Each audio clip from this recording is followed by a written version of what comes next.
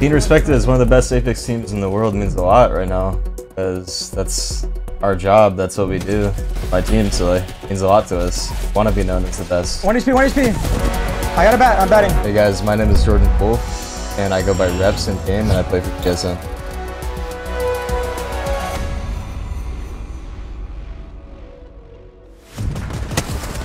I'm usually known for playing Wattson, because I've played Wattson the majority of my time on TSM.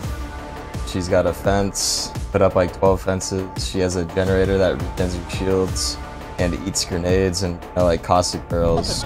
You're able to set up and defend a location like super easily, and you get that shield regen as well. This is low. Drop on this, drop on this. Be the best team. The most important thing is teamwork, honestly, because even if you make the wrong play, having all three of you guys doing that play is like the way that it can actually work. The way a team falls apart is when all the members are doing different things and splitting up, not listening to one call.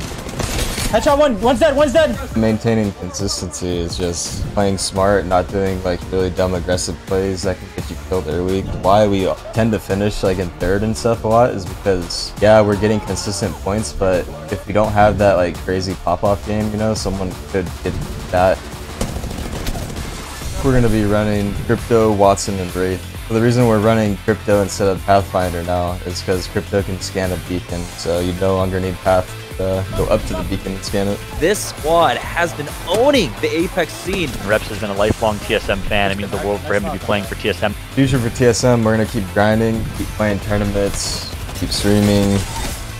We definitely want to win. I don't care about the money, I just want to win. That's it. I just want to get first place. I don't care about the money at all. Let's go, baby.